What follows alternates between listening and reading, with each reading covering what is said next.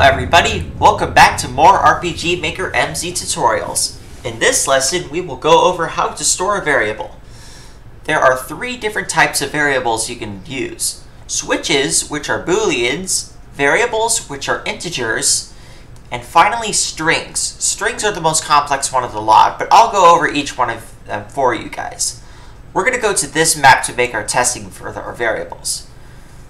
Let's start by making a switch variable. So let's start by right-clicking and clicking Quick Event Creation and click Switch. As you can see, there's a switch menu. You have 20 blank booleans to start with. You can name them whatever you want. So we'll just name one of them.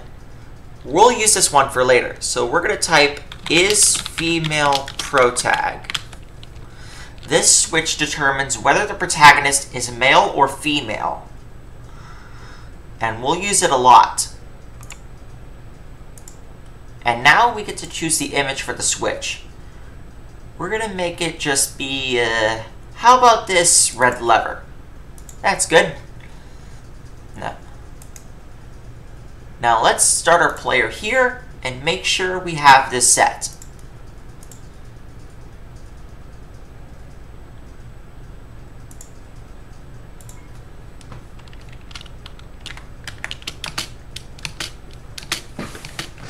As you can see, the lever switches states, and internally the switches become from off or false to true, which is on.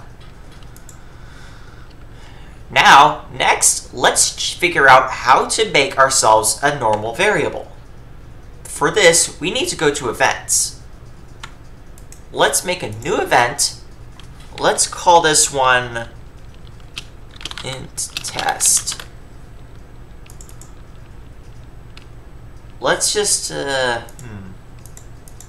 let's not use that.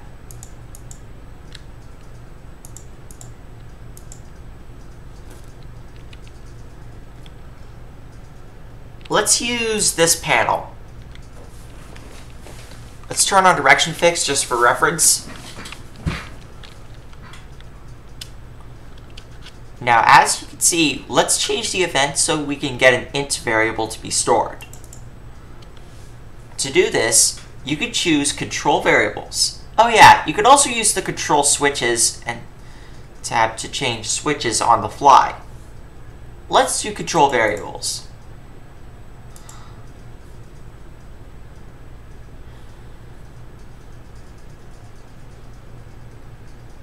For single variable, you could choose it to be one variable or a series of variables.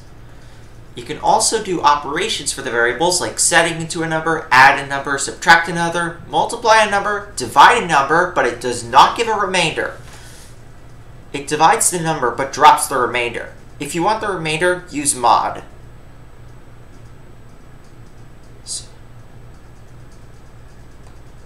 So we're gonna set this to 0. I'm just gonna call this a sample variable. And it's going to set this to 0. And now let's make sure that we know that this thing is set to 0.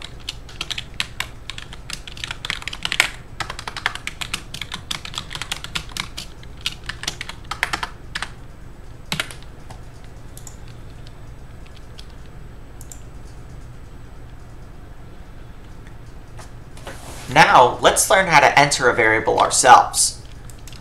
Let's do a new event, int.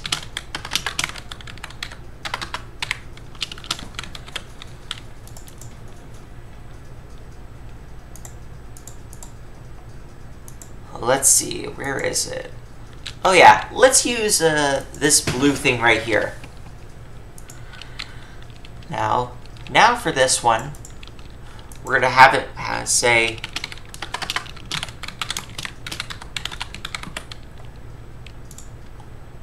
and now it tells the user to enter a number.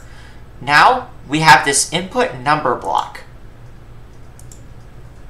We're going to use this sample variable from earlier, and you can choose how many digits to enter. For this, we're going to enter 3 digits. Now let's see this in game.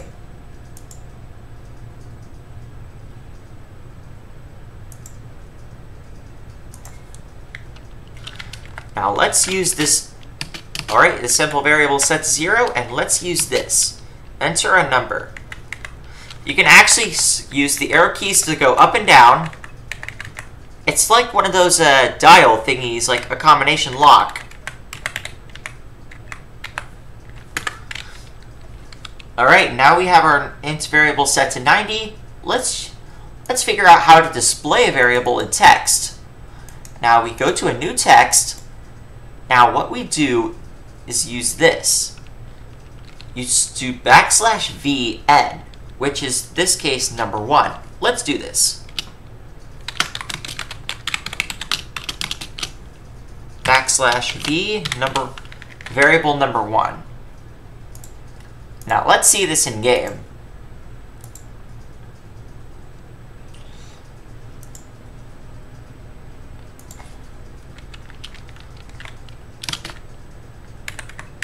Let's just enter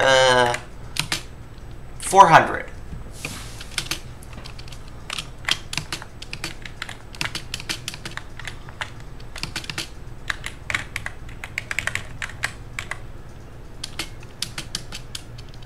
And it will remember the number that was entered too.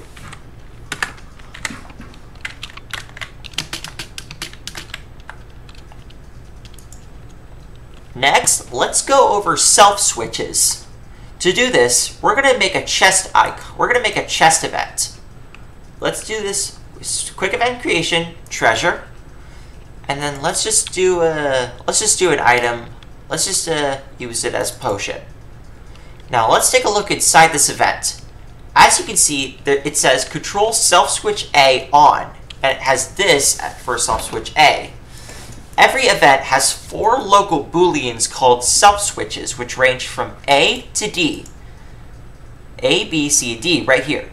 Use them wisely, as they can have up to 16 different combinations.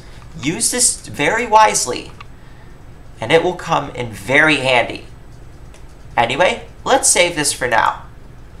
Finally, let's get into string entering.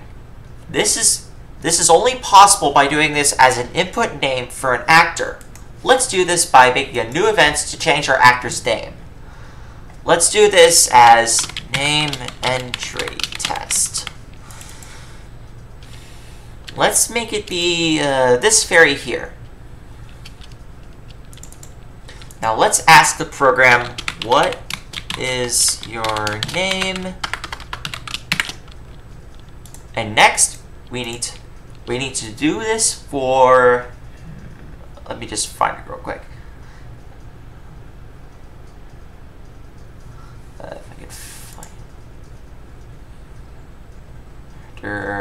it's in. There it is. C control in tab 3, name input processing. You can have it up to be 16 characters. You can have it up to be 16 characters and a minimum of 1 characters. For this, let's do 12 characters.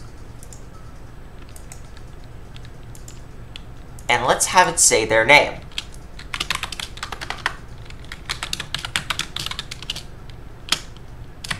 Alright, now we do another slash command, /n, and since the name variable is the first player in the party, let's do number 1. Alright, let's do a run through of this event and see how it works.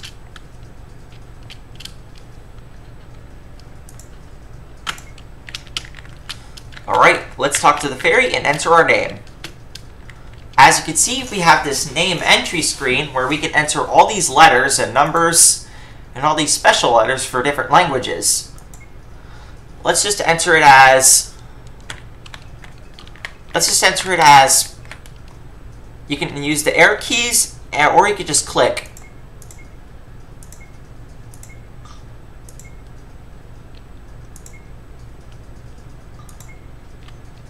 Alright, now that our name has changed, we can see this in the menu.